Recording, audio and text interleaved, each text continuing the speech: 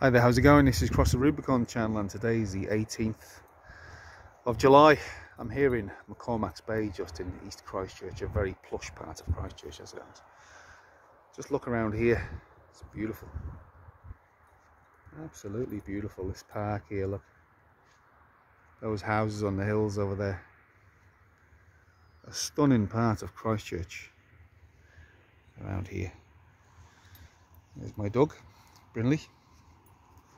My Jack Russell. He's beautiful. You know, there's people saying all over social media that I'm the most dangerous man in New Zealand. Am I really that dangerous? I suppose I am dangerous to some people, especially people with a whole lot to gain, like these Maori separatists and the government in New Zealand, who want to hand over everything to these Maori separatists. And let's face it, I'm saying things that no other politician or media outlet will say, and that's what makes me dangerous.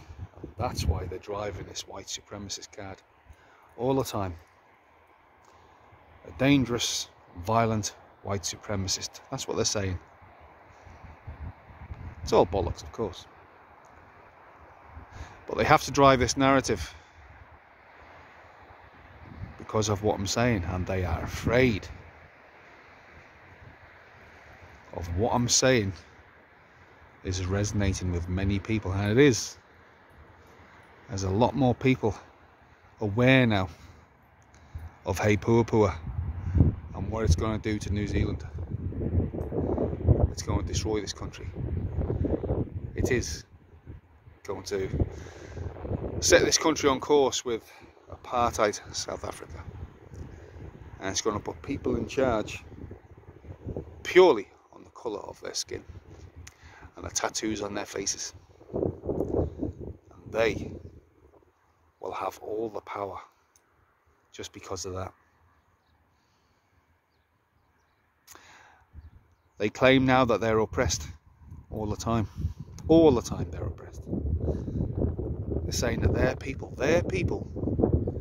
don't get access to all these healthcare services in New Zealand and how they're so oppressed. It's complete and utter bollocks. It's honestly, if you believe that, you'd have to be stupid in New Zealand. Everyone's got exactly the same access to everything in this country. And yet these people claim otherwise. And because I'm saying this, obviously that makes me a racist. This term racist now means nothing. It means absolutely nothing.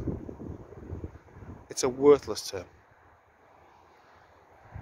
Basically used to shut people down and make people fear opening their mouths. That's the whole point of it.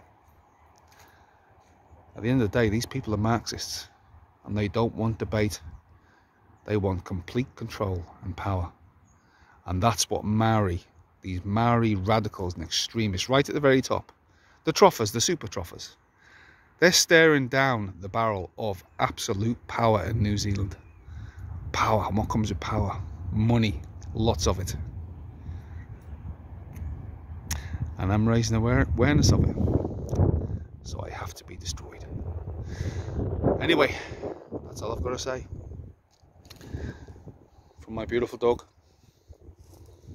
and me from McCormack's Bay. Share this video everywhere. See you later.